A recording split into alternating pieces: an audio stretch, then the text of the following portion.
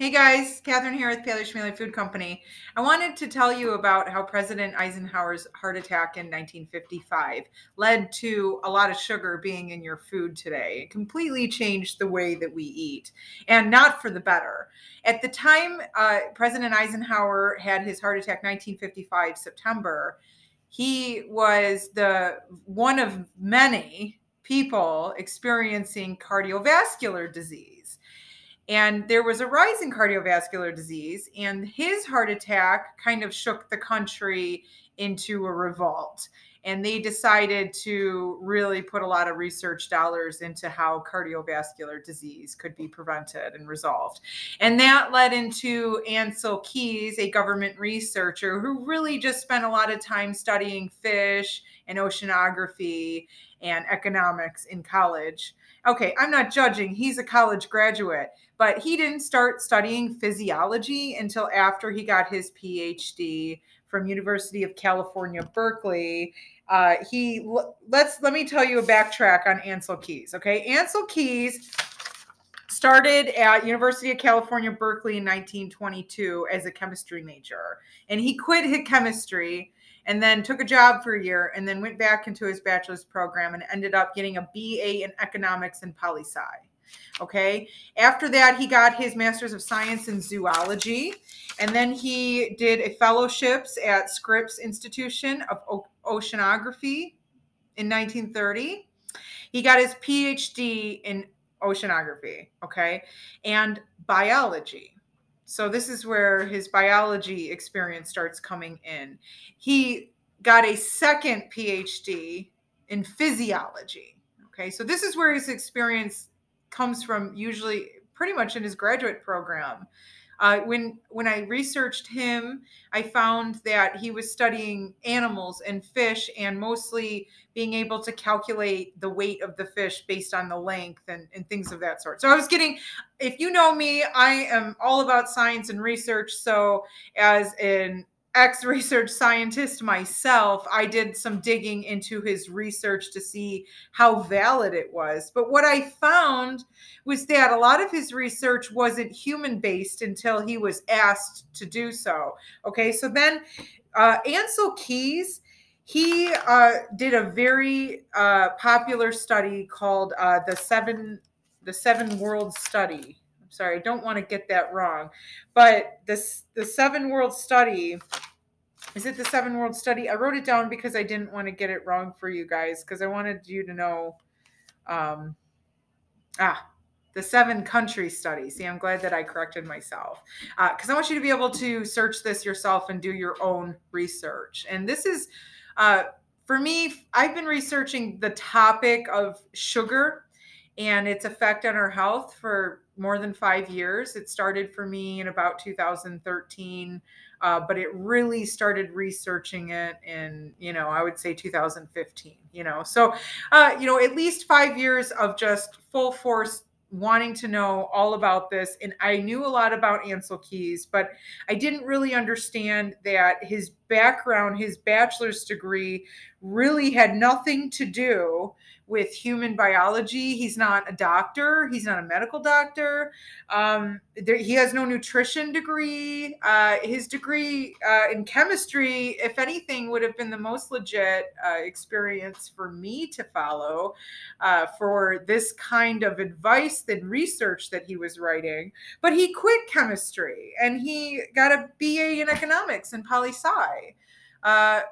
So let's just say he's perfectly qualified, which he probably is. The guy's got 2 PhDs, one in physiology and one in oceanography. So he decides to make K rations for the military, which is a Cracker Jack box filled with calories for soldiers to eat that doesn't get wet and mold and lasts, right? And he was put on the task to figure out what kind of calories we needed and what would be a day's worth of calories that could be compact and easy to preserve. And he came up with that.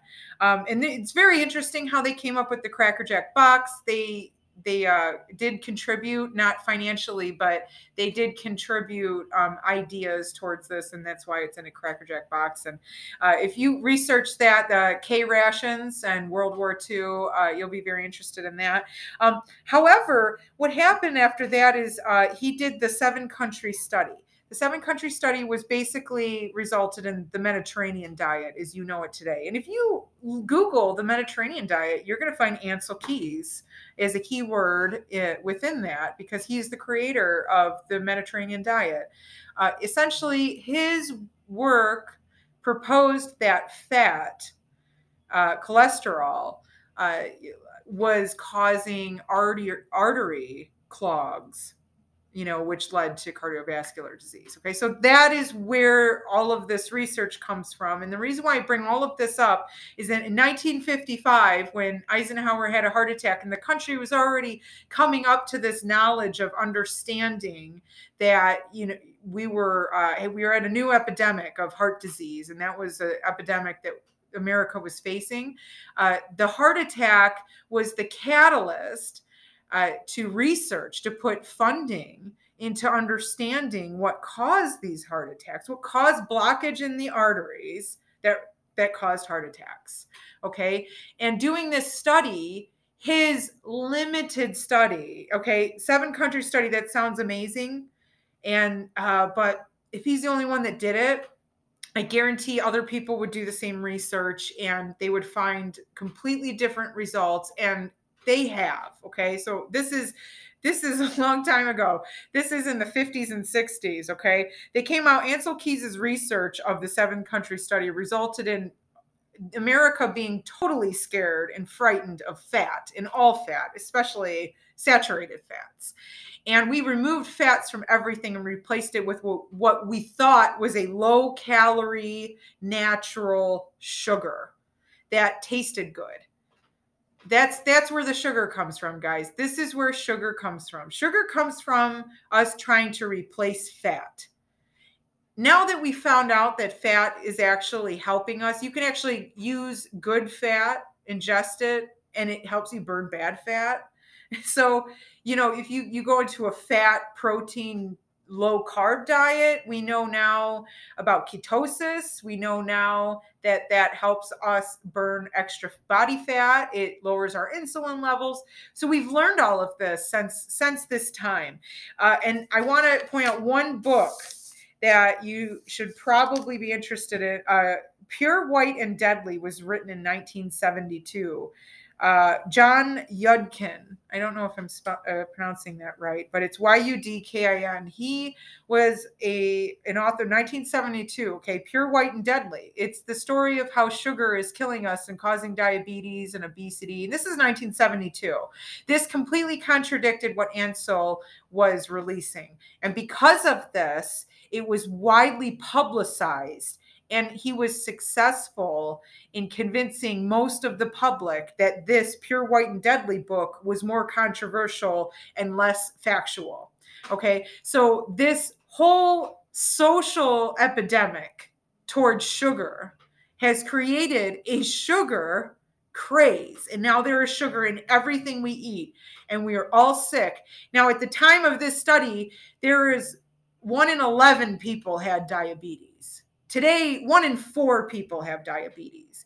And what has changed is that there is sugar and not fat in your food. So I want you to do your own research and let me know what you think in the comments below. Thanks.